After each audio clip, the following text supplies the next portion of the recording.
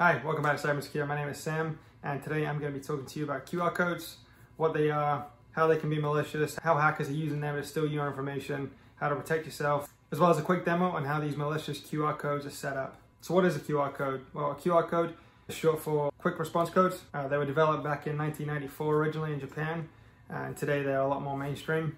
It's essentially a barcode that you will scan with your smartphone, and in today's technology, most smartphones have the QR code scanner natively built in.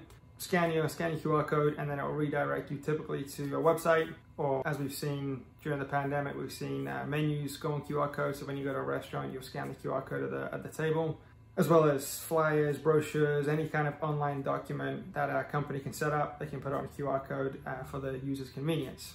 However, with that convenience definitely comes security risks, as everything in security, if something is very convenient, it's typically less secure. So there's been numerous cases on malicious QR codes. The FBI in an article stated that the cyber criminals can use altered QR codes, so malicious QR codes, to steal personal and financial information from unsuspecting customers. Essentially, hackers are setting up malicious QR codes, and then they are redirecting people using those QR codes to phishing sites. So when their user will scan the QR code, it will redirect them to a phishing site, and then they will be prompted for login information, personal information, credit card information, and the unsuspecting user will enter that information, and they will send a plain text to the hacker. Short story, a couple months ago, my wife and I were at the aquarium, and before we even go get our tickets to go into the facility, there is a map on the wall with a QR code underneath it, and it was meant to be a QR code for the map for the aquarium, so you can follow along and know where you are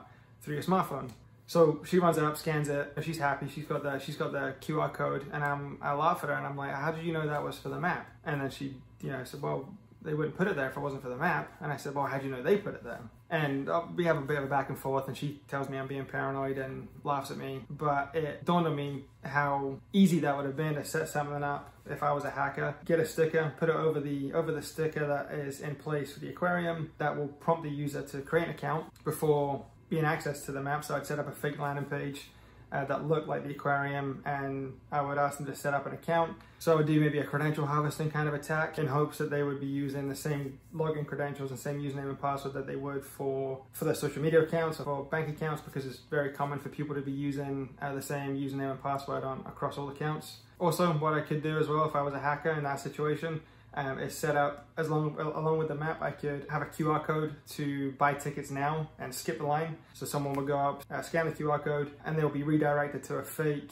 ticket page, and they'll be asked for their information, their financial information, and then I would redirect them to the actual ticket page, and they would think maybe there's a blip in the system, redo the information, and then they would go on their way getting their tickets. But little do they know, they've actually sent their credit card information to a malicious user. So I briefly explained that to her. She rolled her eyes, told me I was paranoid. I still laugh at it today that if I see a QR code in public, I'm like, "Hey, quick, go scan it."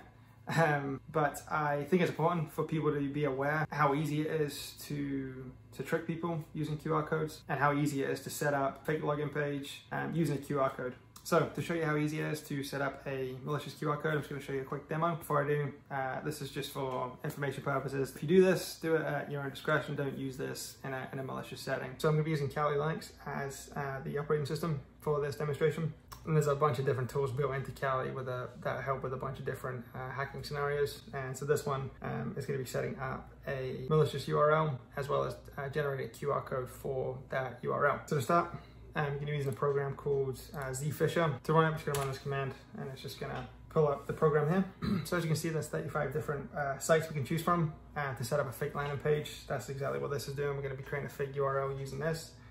So for this demonstration, I'm just going to use Facebook, number one. And then here, it's just asking for what kind of login page. I'm just going to do the basic traditional one, and then I'm going to use Cloudflare. So you can also mask the URL if you want. I'm not going to do it just for this demonstration. I'm just going to leave it as the default that they set, but you can, for example, for Facebook, you can now change it to www.facebook, with a B-R-O-K instead of B-O-O-K, so to make it look more believable if the user looks at the URL. But in this case, I'm just going to use the top basic one. And then as we got the URL generated, we are now going to go over to terminal, and also we're going to go to the social engineering tools, and then we're going to use the social engineering toolkit. And this is again just a built-in program within Kali. And then so it's going to be a social engineering attack. And from here, we're going to use number 8, which is going to be a QR code generator. And then here's where we're going to enter that URL that we just made in Zfisher. And then as you can tell, it's been generated, and this is where it's saved. So then we're going to open the terminal. And then as you can see from here, as it's been saved here, we're now going to move to this directory. Roll through. And then we're going to open that QR code here.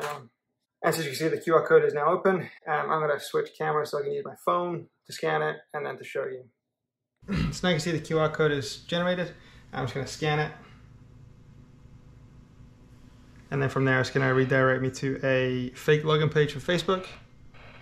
And then from here, I'm just going to enter my, obviously not my real credentials, but just a fake one.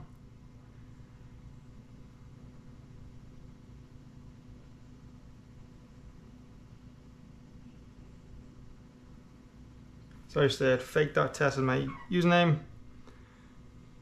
And then it's going to get me a login, redirect me to a mobile number. Search for that one. And as you see, it says please identify your account using an email or phone number. So what it did was it redirected me to a real page. As you can see by the URL at the bottom, you can see that it says facebook.com. So that's the real actual site. From here, I would just enter my mobile number and then it would redirect me to the actual page. So now, after entering the credentials, it redirected me to an actual login page where I would type in my email address or phone number, and then that was the actual login page. Then Facebook would redirect me that way.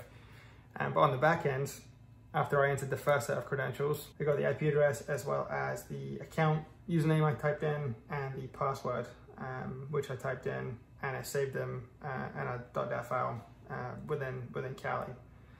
You can set this up as a QR code, stick it somewhere, and then all of a sudden, on the back end, this is just collecting username and password constantly. So as you can see, that really wasn't that challenging. It was pretty straightforward on getting that fake URL set up, as well as using the tools already in Kali to generate a QR code. And then obviously just have, all you have to do is print that out or attach that to an email. Or send that to someone to scan, and then you can get them to obviously do a variety of different things. So best piece of advice is don't trust QR codes. Just because they're there for your convenience doesn't mean they're there for your safety. So don't trust them if you see them. Definitely wait until you're in the facility and not do what my wife did, where she just ran up and scanned it. Wait till you're in the actual control facility. At least that way they have a little bit more control in the environment. If you do scan the QR codes, best not to enter any sensitive information. If it redirects you to a login page, especially if you weren't expecting it to, definitely do not log in. Don't just assume that it knows best and it's redirecting you there for a reason. Check out the URL, open that up and inspect that for spelling mistakes. When you're scanning a QR code and it looks like it's been stuck down somewhere, make sure that there's not a QR code underneath it. But definitely if something seems suspicious about the QR code, best not to scan it, best not to trust it. If you know the URL, if you know the website, if you know where it is they're wanting you to go roughly, you're better off just typing that URL in yourself. So I hope you enjoyed the video. I hope you learned something. Let me know in the comments below if you have any stories about QR codes or your opinions on the subject. So I hope you learned something. I hope you enjoyed it. And until next time, my name is Sam, and this is Cyber Insecure.